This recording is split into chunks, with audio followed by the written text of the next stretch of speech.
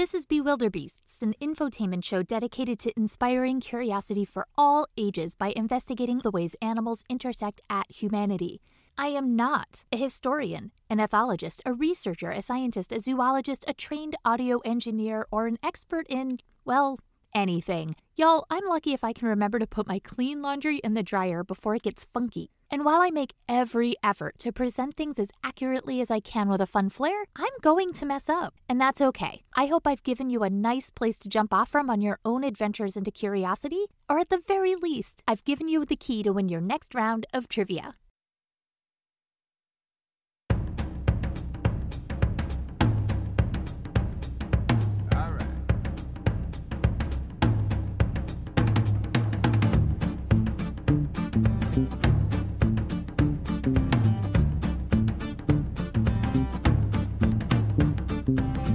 Hello and welcome to Bewilderbeasts. I'm your host, Melissa McCue-McGrath, still recording from the tiniest podcast studio closet outside of Boston, Massachusetts. Today on Bewilderbeasts, we're back. And we're finally talking about pigeons who smuggle diamonds in Africa. All right, let's go.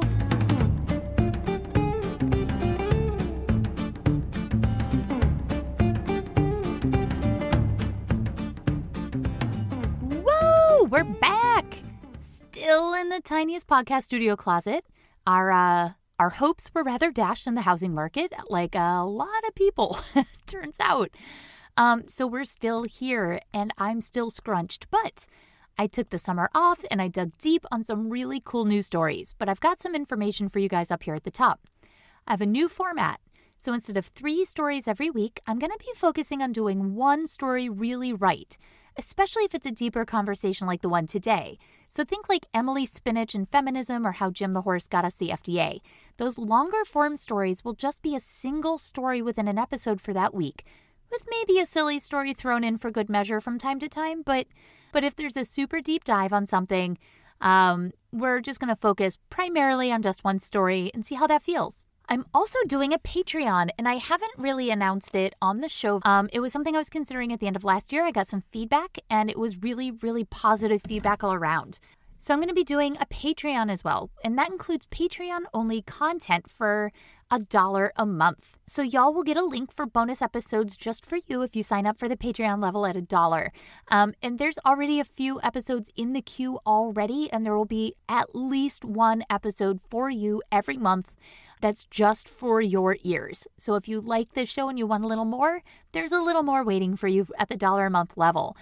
There's some other cool things over there too, like if you want a shout out on the show and my eternal gratitude and all sorts of things. Like for $5 a month, right? Like that's like half a coffee at Starbucks and a whole lot of coffee in my actual house. You get a link for bonus episodes, a shout out, gratitude, all that stuff. But what makes this tier pop is that I'm going to write a handwritten note to your parent, guardian, teacher, life partner, today's partner, the guy who filled your gas tank this morning, whoever, about why you should have a domesticated animal of your choosing. So this is your time, kids. You want a pony and you want somebody to defend your choices. I will defend your choice. I will write your parent a letter. I had a friend who wanted me to write a letter to themselves about why they needed more cats. Sure. So you guys, it's for fun. It's not serious. But if you just kind of want that in your pocket, it's something silly. And I'm really proud of that, that benefit. And then if you donate at $10 a month, you'll get the bonus episodes. Thank you, thank you, thank yous forever, stickers, or, okay, a handwritten note for a domesticated or wild animal for your parent, spouse, naysayer in your life, with one exception, spiders, because trauma trumps Patreon tiers, but also a monthly Ask Me Anything, and you get to have your own channel where you can do the whole Ask Me Anything thing, chat among other Bewilderbeast fans. So go to Patreon and check out the Patreon and see what you can do to help offset the hosting costs and maybe support my coffee habit. And our very first Patreon shout out, it's already here, and I'm so happy about this. Thank you, thank you, thank you, eternal thank yous to Paul Chomo. Yes, he's the host of a show that I have shouted out here before because it's just that incredible. The Varmints podcast. And I know he told me not to shout out the podcast, but really holds a nice space in the animal and nature podcastosphere. So if you are looking for maybe a companion podcast for this, go and listen to both the Quokka episode. You're welcome. And if you really want to learn and laugh, you should definitely listen to the live stream for The Cure number 4, where Paul eats very weird things. This is kind of his jam, while both educating listeners and raising money for cancer research. He is a gem, and he's really provided people like me support, encouragement, and help getting our shows off the ground. And I consider myself one of the luckiest folks ever to have Paul not just lifting up this show, but so many like this that are not backed by big corporations or big podcasts. He's one of the examples that I point to when people ask for good people in this line of work. And he's just the bee's knees, the quokka's pouch, the pigeon's brain. Mwah! So thank you so much, Paul, for all you do for, your show and education, but also for the little guys like me. So thank you. It means the world, and I cannot thank you enough. And I just really want to take the time now to get into our first episode. I have missed this. So today we're finally going to talk about the thing I've been hinting at, not so subtly, for months. Mostly because it took me that long to read the book that I got most of the information from on this episode. So we are going to talk about some very flighty, plucky diamond smugglers.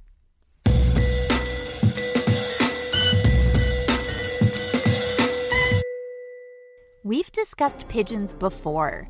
We've had Sharamee, the pigeon who saved 194 men in World War I back in episode 7.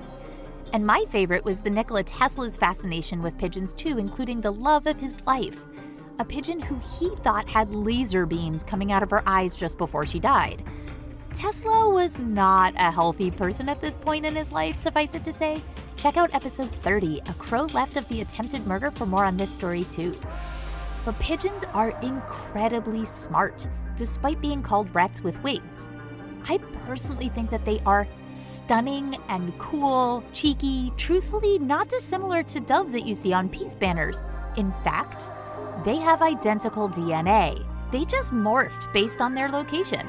A dove is just basically a white pigeon, y'all. I know, cool, right? So pigeons have been used since the early Egyptians as a means of transporting messages. But it's not like the owls in Harry Potter, right? Hey, owl, take this thing to Hagrid's hut. Pigeons are excellent at knowing where home is. And while we don't know the mechanism for why they can find home, they just do. But that means that you can only really send a message one way, to one place, home.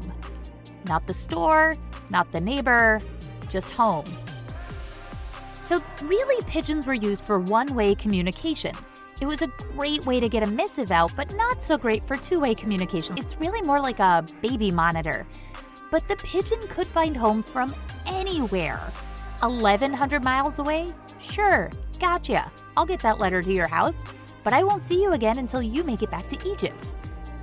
Pigeons are so smart that they have been able to correctly identify benign or harmless tumors from cancerous tumors in mammograms. Seriously.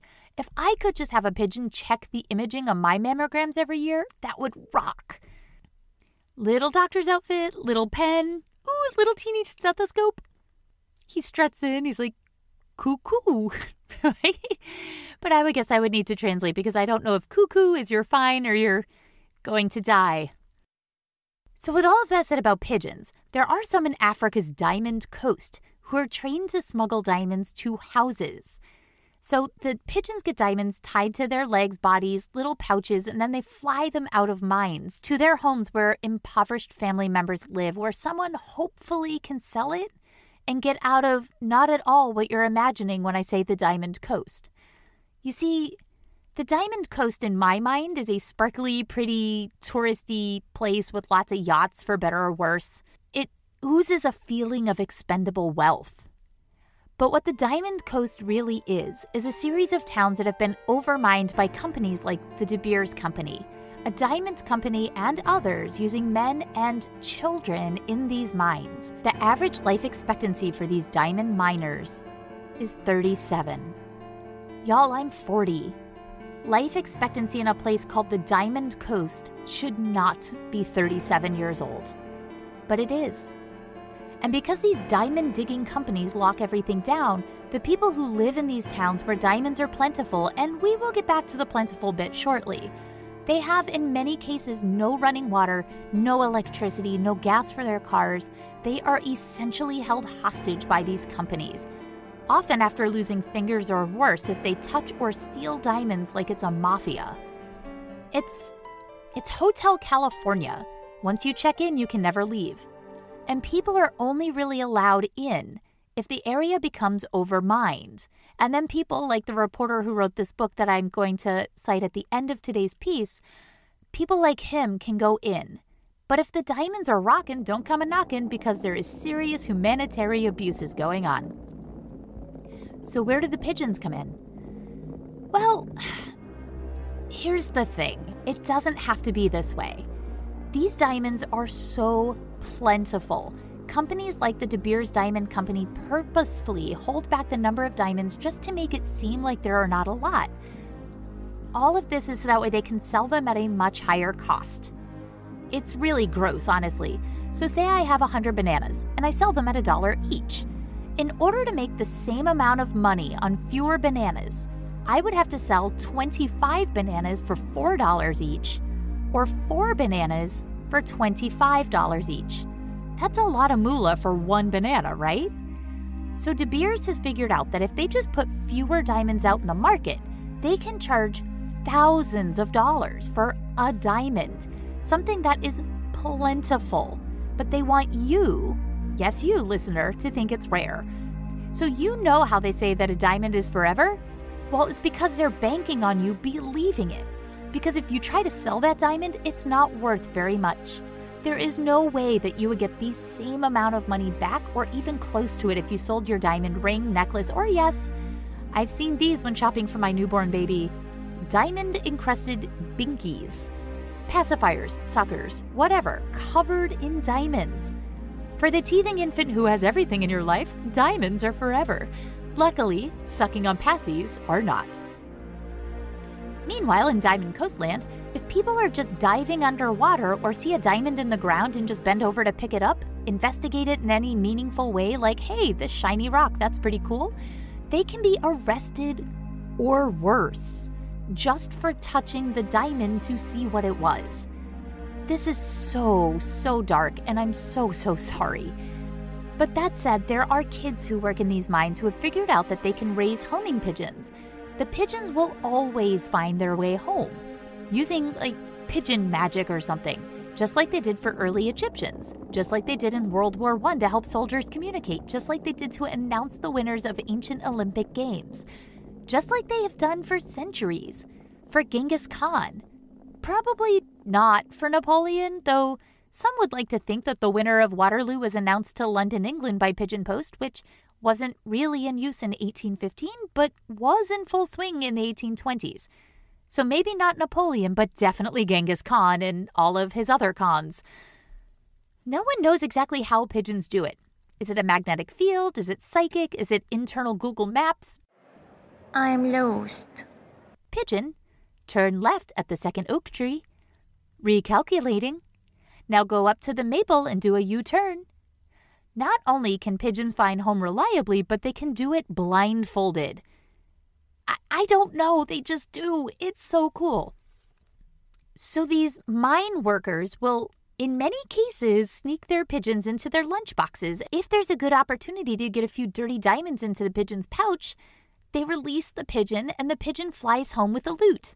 These are uncut diamonds. They're uncut because, well, they're not really refined or exactly what you're picturing as what you're accustomed to seeing in Jared Kay and De Beers commercials. Now, this is incredibly risky. If a guard were to see a pigeon, regardless if they're packing diamonds or not, they are instructed to shoot them on sight. And that's awful. But desperate times call for desperate measures, and these people and the pigeons are really desperate. So that 2-month salary rock someone in your life is wearing? Hi, waving.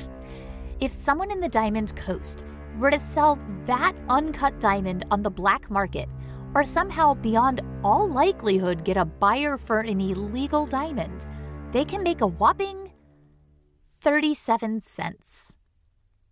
Cents. As in, not even $1. The De Beers Company has a great PR team that says things like, well, if you people sell illegal diamonds because they're ours, we'll just use the people that we put in government to pull all the taxes out of your infrastructure. Do you like roads? Do you like schools? Hospitals?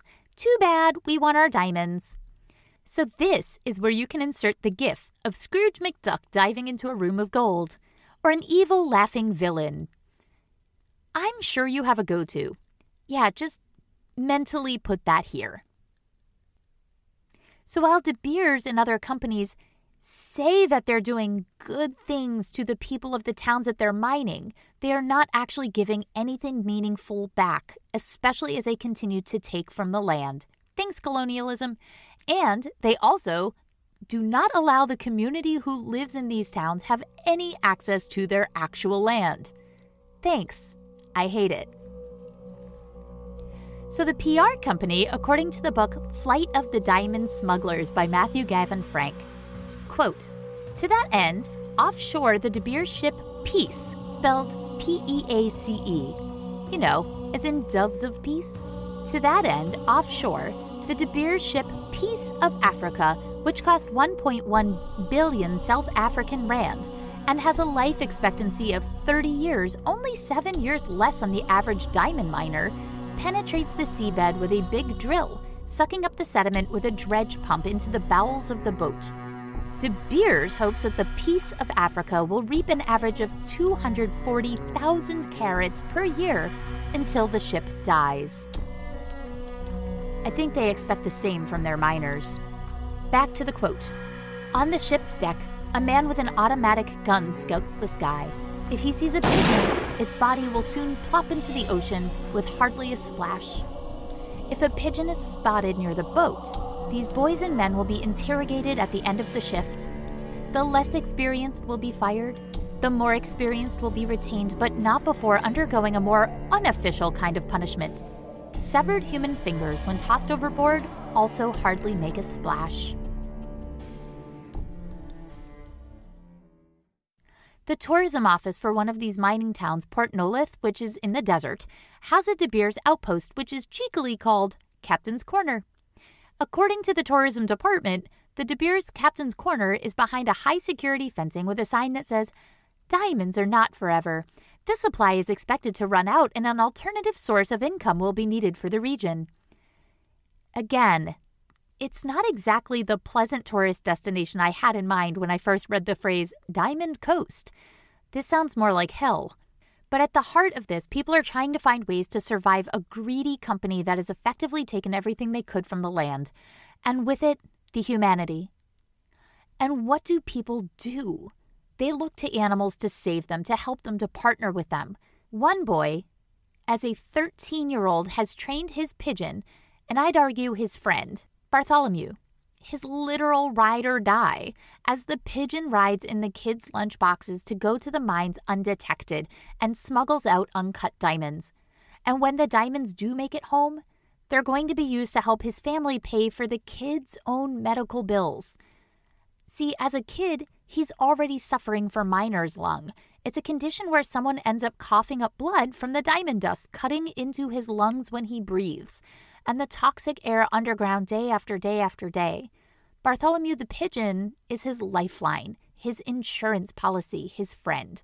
And this pigeon, given that the guards go house to house to kill pigeons on sight because they know miners are using them to smuggle out a 37-cent diamond, this precious, precious diamond that is essentially a worthless lump of compressed carbon, but due to marketing and exploiting the people of the region, harvesting the land for all it's worth and leaving both humans and land husks of themselves to rot when they unceremoniously leave, these pigeons need the humans to protect them at all costs too. So rats with wings? I'd argue no. For starters, well, rats are also really freaking smart and incredibly trainable, sweet, and make lovely companions. At least the domestic ones. I wouldn't really recommend going outside and trapping a sewer rat, bringing it home, and begging your parents to let you keep it. That's not gonna fly. Ew. But rats are smart. Pigeons are smart. And more importantly, for some of those pigeons, they are real-life angels. They are lifelines, and in some cases, the only comfort to have in the worst imaginable conditions possible. So what does that mean? Should we stop buying diamonds? I mean, I don't want to be a hypocrite. I have one that my husband got for me for our engagement. I love it. But I didn't know any of this. I think by putting places like De Beers on blast for these practices and getting awareness out on these atrocious conditions, practices and making different choices, not buying into this, but if all the diamond diggers were to leave tomorrow, these towns would still suffer because they have been taken for everything they have and they would still be in bad shape. The people at the heart of this, the people who love the pigeons, who love their home, who have been beaten down by the greed of the diamond companies, including De Beers, will be in a boat without a rudder, without the companies at all. So there has to be a better way. I just don't know what that is. So we'll do what we can. We can educate and learn about it, I guess, and think of Mzizi, the child at 13 will likely not make it to 40. And think about Bartholomew, who will very likely not have a long lifespan either. But they have each other. And think about what choices you can make, where you can put your money and do the best good. Not just for the most shiny, the most pretty, the most De Beersy. I mean, who's to say that De Beers, who started a diamond tradition in the 30s with and I'd be lying if I didn't say it was effective, a very effective ad campaign saying, you need a diamond to propose to your love, and while you're at it, spend a whole month's salary. And when profits were a bit down, De Beers changed it. 2 months. And we bought it. Y'all, why did we do that? So instead of gifting your beloved with a diamond, I would say buy her a homing pigeon. Name it De Beers Sucks or something clever. I'm recording in an airtight closet, so my brain isn't exactly on point right now, but you could start a new tradition. Ooh, something that really is forever, a matching tattoo, just not your beloved's name. Our divorce rate in this country is pretty high, and as a tattoo enthusiast, you don't want to pull a Johnny Depp who famously changed Winona Ryder's name that he had inked on his body to Wino forever. Stroke of genius, for sure, but maybe not something to aspire to. Ooh, I've got it. Matching tattoos of a pigeon named Diamond. That'll do 2 things. It'll show De Beers and other diamond companies that maybe we shouldn't be killing people, birds, the land, towns, people, humanity, and getting away with it for murder for profit. Ooh, and we can put that money into a tattoo artist's pocket. Support local artists and look up what you can do to support the areas ravaged by greed like the Diamond Coast. And while we're at it, can we stop on the pigeon hate? Next time you see them, don't think of them as rats with wings. Ex-boyfriend. Think of them as uncut doves that just need to be cleaned up. They really are a product of our humanness. Just dumping them out when they were unwanted and they found a way to survive despite and because of us. And they deserve way more respect. Ooh. And one last fact that I wasn't sure where to put, but it totes just blew me away. You know dodos? The very example we give as an idiom as if to say no more, cease to live, extinct, gone the way of the dodo, blah, blah, blah. Yo, dodos were pigeons. It's theorized that they flew off course, or maybe on course. There's no way to know. Humans weren't around to see them. And when humans were around to see them, we turned them into the dodos we know and love today. Extinct. We made them extinct in the 1600s before we even knew what extinct really was. But they got to an island in the Indian Ocean. It was paradise. There were no known predators, so they didn't need to fly. So they lost the ability to fly, developed a giant beak, and grew really freaking big. Like, you know, pigeons, right? Small little guys, eats crackers. The racing pigeons are about 200 to 400 grams for a medium-sized pidgey. These guys? They are the Starbucks venti of pigeons. They are a whopping 40 pounds. According to the weightofthing.com, that's equal to a female bulldog, 5 gallons of water, a small sack of potatoes, an elephant's heart, a bushel of gooseberries, an average human leg, a light truck tire, an SUV tire, 8 gallons of paint. And I'm going to add in the size of my medium dog, Captain Love, pod dog reporting for duty at about 45 pounds. There are 300 kinds of pigeons, and many of them are stunning. I put one on Twitter over the summer. He's a Nicobar pigeon, and very unlike the ones that you're accustomed to like shooing away on the streets of Jersey, these pigeons are gobsmackingly beautiful. They have this gray head with super long feathers that fade into bright emerald greens, tropical oranges, iridescent blues, bright purples, and sunset reds. This bird is a walking audition for RuPaul's Drag Race. There's the bleeding heart pigeon who, well, he's bluish-gray, pigeon-looking, but has a bright white chest and what appears to be a giant blood-red spot where the heart should be. It's like evolution was just bopping out to the Bon Jovi song Shot Through the Heart while creating this little bugger. Stunning bird, but the name is a bit on the nose. So the next time you pop the question, consider doing something different to express your love. Maybe a ring of a different gemstone. My bestie Lindsay has a stunning blue rock that, well, I'm not a gemologist, but it's really pretty and it sticks out because it's not traditional. I have a beautiful diamond ring given to me by my husband, Brian, that I will cherish forever and ever, truly. And every time I look at it, it brings me joy. But knowing what I know now, after learning about these pigeons, I think I'm going to make different choices going forward about where I get my blingy bling. And I think it'll be really important to talk about how something so traditional is based in colonialism, anti-environmentalism, and patriarchal norms that destroy literally everything from the environment, humans, countries, and continents. All for a common rock that has really, really, really good PR.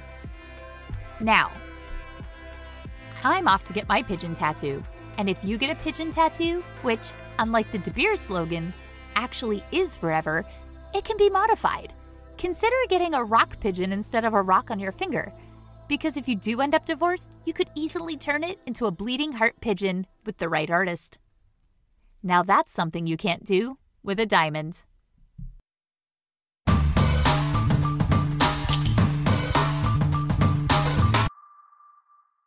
So thank you for joining me back on our first episode of Season 2 of Bewilderbeasts. If you like this show, consider supporting it on Patreon. Again, you get all the bonus content for as little as $1 a month and all sorts of really fun stuff up to $10. If there are topics that you would be interested in hearing about on the podcast, know of any historical animals who changed the world, animals who helped humans, or other crushingly depressing stories that started off sounding like they were really, really cool, but it's actually like a really deep dive into like everything that's wrong with humanity, send it in. There are multiple ways to send in your stories, ideas, or whatever, and let me know what you think of this show. Email bewilderbeastpod@gmail.com, bewilderedpod on Twitter, DM or voice text on bewilderbeastpod on Facebook, or lurk bewilderbeasts on Instagram. And for those at the $10 a month level, join the private community on Reddit. There you can ask me anything, pick a show topic that we will cover within reason, and join other folks in the community who are just as nerdy about these animals as, well, we all are. I'm Melissa McCue-McGrath, author of Considerations for the City Dog. Now go get curious. I got today's information from Just the Zoo of Us on Pigeons, Varmints on Pigeons, Adam Ruins Everything on Diamonds, allaboutbirds.org, pigeoncontrolresourcecenter.org, weightofthing.com, thespruce.com, and I cannot thank Matthew Gavin Frank for being so vulnerable and open in his book, Flight of the Diamond Smugglers. It's a really hard book to read. I think it's an important book to read. If you're a kid, I would maybe not read it. There's a lot of adult content, especially about loss of pregnancy and some of the horrible things that humans are capable of doing to other humans and animals. But if this was an interesting topic for you to hear about today, I would encourage you trying to track down that book, Flight of the Diamond Smuggler by Matthew Gavin Frank. Links, as always, are in the description of today's episode. Intro music is Tiptoe Out the Back by Dan Leibowitz, and interstitial music is by MK2. Don't forget to like and subscribe, review, and share with your curious friends. You know, all the things every other podcast tells you to do. Thank you so much for listening, and I'll see you next week.